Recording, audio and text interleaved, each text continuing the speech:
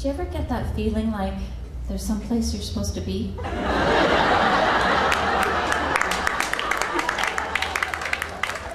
Don't worry, I'm not delusional. I know this is a wedding dress. It's just that I wanted to dress nice for you all, and this is the swankiest outfit I own. It's also the most expensive, and so far I've only had the opportunity to wear it once. I'm just worried that I may have given you the wrong impression, though. Fellas, I'm available.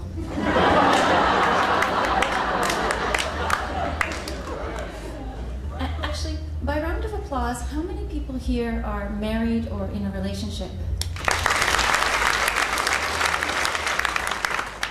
Okay, and by another round of applause, how many people here are in love?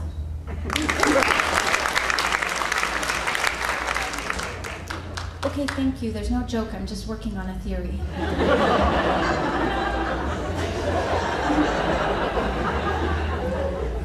So, I've been married and divorced 2 times, actually.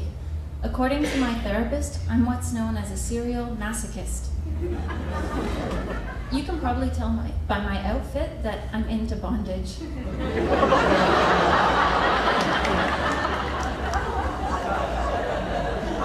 And you know, people are usually so excited when they find out that someone's getting married, but before I got married, I was advised not to, by my fiancé.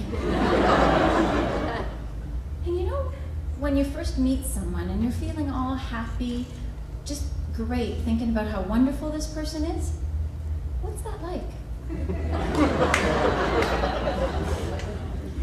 So I found out from experience that the leading cause of divorce is getting married.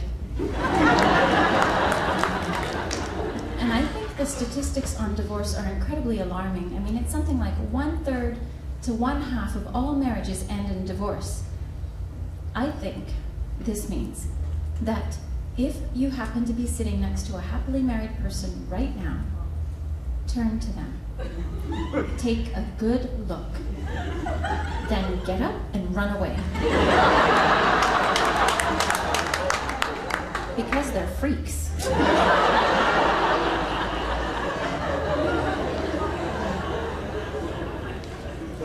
There are some advantages to being single.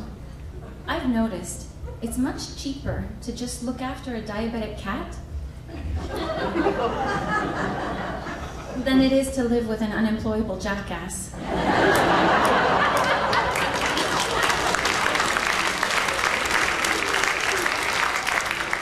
Of course, I'm being a bit one-sided. I understand that I'm not easy to live with.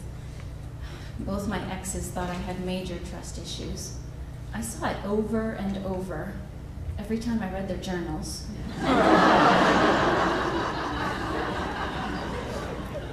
I come from a really old-fashioned Southern Italian family, and my mother used to say to me, "Hey, think about this. Nobody ever gonna love you much as your mama love you." So now, I don't think it's true love unless he chases me around the kitchen table, threatening to kill me with his shoe.